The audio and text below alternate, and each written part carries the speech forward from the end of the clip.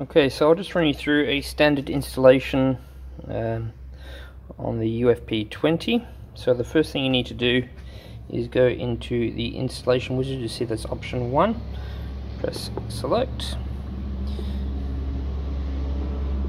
Choose an empty location and name it whatever. The name isn't important.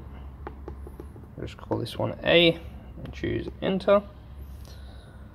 Okay, now the first thing it's asking for is the diameter of the pipe, or the circumference. I'll select diameter, and this is the pipe I'm installing on here. I know the diameter of this pipe is 90 mil, so I'll type in 90 and then press enter. It's a carbon steel pipe, so I'll select carbon steel. The wall thickness of the pipe, this is a 5.6 mil thick pipe, so I'll choose 5.6 and enter. There's no liner, so I'll select no liner. The fluid is water that I've got, so I'll select water. The transducers I've got, just check the transducers. So these ones are UFP-20 AST. So I'll select that. V is the most common and easiest to set up, so I'll choose V.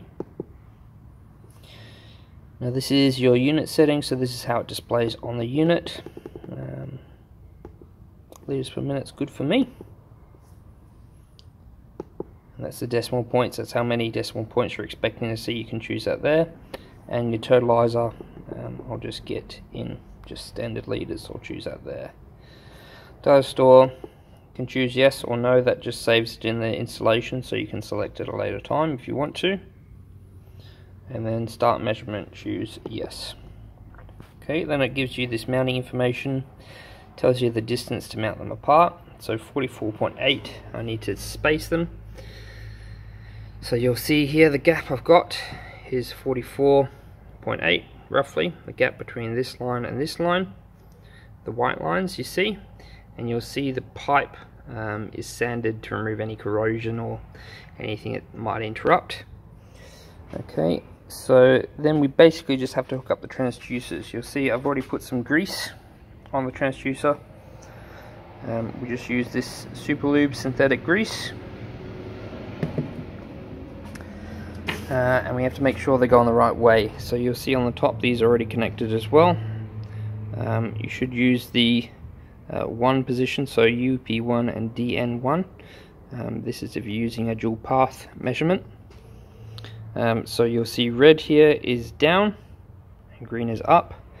And in this case I've got flow coming out of here through this pipe. So this is upstream, this is downstream.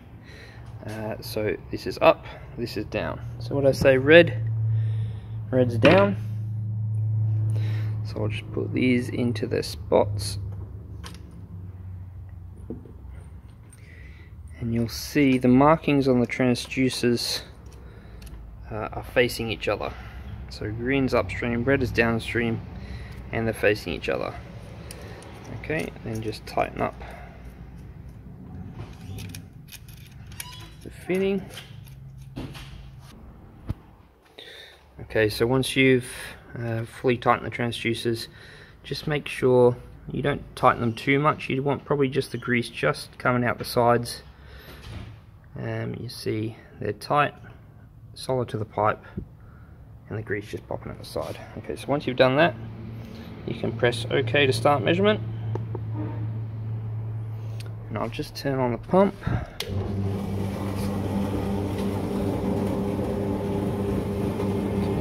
Start to see some flow come through.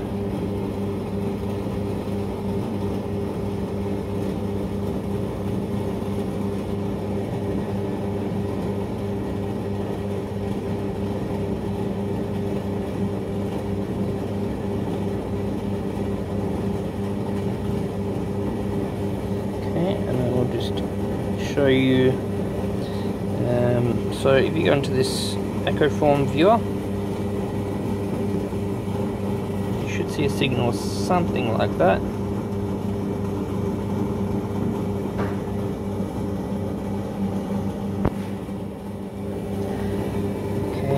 back on measure mode.